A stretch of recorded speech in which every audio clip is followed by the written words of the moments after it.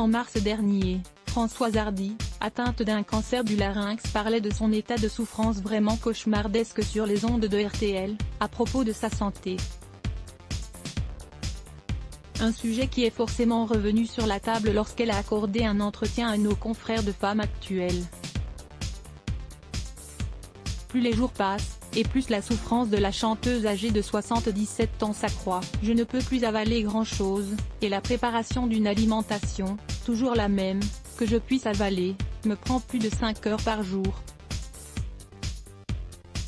Je n'ai plus rien qui fonctionne normalement depuis ces thérapies et mes nuits sont pires que mes jours. Il y a toujours pire que ce dont on souffre soi-même, mais ce n'est pas une consolation. Celle qui a décidé de faire une croix définitivement sur les sorties publiques a parlé de sa fin de vie, qui approche et de ses craintes vis-à-vis de ce moment inéluctable. Mes souffrances physiques ont déjà été si terribles, que j'ai peur que la mort m'oblige à passer par encore plus de souffrances physiques.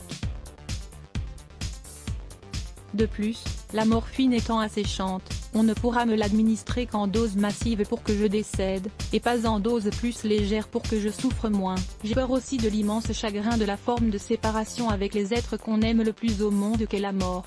L'interprète de Comment te dire adieu ou encore de Tous les garçons et les filles a également parlé de ce que pensait son ex-compagnon, Jacques Dutronc.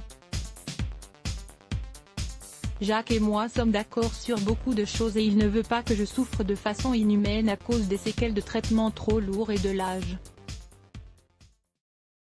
Qui voudrait ça?